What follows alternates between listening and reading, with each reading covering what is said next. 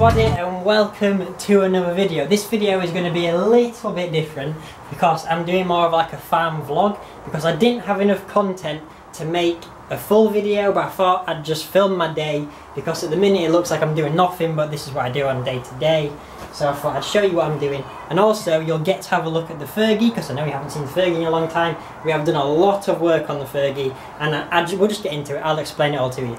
Okay, so I know you haven't seen this, but this is a new cylinder head. I know, spoiler alert, I'm in the middle of painting it at the minute. At the minute it's in primer paint. As you can see, it's masked off. This is the old head. Now this head, you'll see in the video that I'm making, I did put a poll out. I said, do you want to see longer videos or shorter videos? And everybody said longer videos. So there's going to be a video coming out very soon of the complete refurbishment of a cylinder head. So that's from getting the rusty knackered one, cleaning it up, getting all the carbon out, painting it, primering it, putting all the new hardware in it, new valve guides, new valves, new springs, new collets, new everything. So it's going to be the complete refurbishment, new thermostat, literally everything, new injectors. As you can see, the injectors are out, everything on the cylinder head.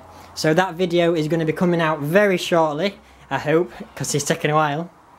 And it's going to be the complete start to finish of how to refurbish a cylinder head. I really hope you enjoy it because I'm putting a lot more effort into videos now, trying to get them up to standard, more interesting, more entertaining, and just a lot more stuff happening in them. So what are we doing today? Well, today folks, I'm going to be painting this, but I'm sorry, don't hate me for it, but I'm not going to show you that because you're going to see that in the upcoming video. But today I'm going to be painting this, and I'm also going to be trying to get one of the liners out of the engine because I've seen recently, and I've been watching loads of YouTube, I've been reading loads of books, I've got all the manuals, I've been reading all the books on this engine, and there's two different types of liners. There's one liner that's got a thin rim, and there's the later engines which have the thicker rim. Now Agroline, this engine kit that I've got from Agroline, they only supply the later liners, and I'm pretty sure there is only the later liners. You can't get the early liners, so I'm going to have to press these out, have a look at them, and if they are the later ones, which I think they are, no, the early ones, sorry, which I believe they are, we'll have to turn the liners down. So it's not a problem.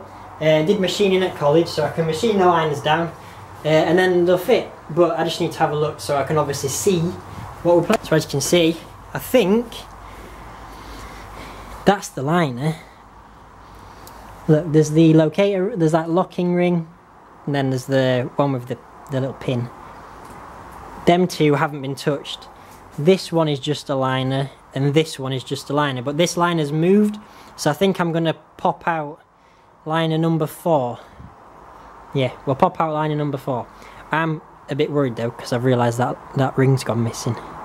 I'll find it, don't worry about it boys, don't worry about it. So as you can see, you've got your main ring, like your retaining ring, with this little dowel to keep it aligned. And then below it, there's another ring, and then there's your liner. So I'm going to be popping that out. Let's get on with it. Alright, so first step is going to be removing the sump. So yeah, let's remove the sump.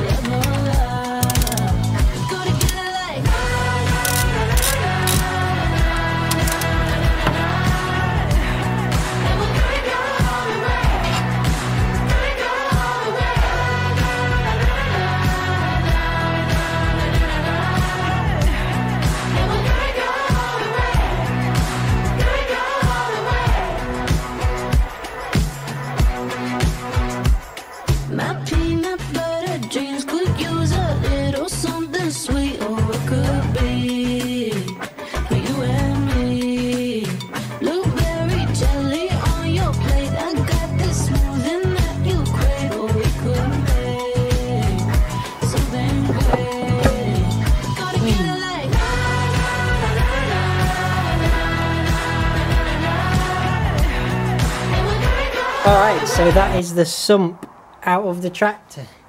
I'll show you underneath. There you go, that's the view from underneath. So I'm going to be knocking this back liner out, and I'll just zoom in, but if you see that lip there, if it focuses, that's where I've got to get a bit of wood on to knock it out, and it'll push that liner all the way out. So let's crack on.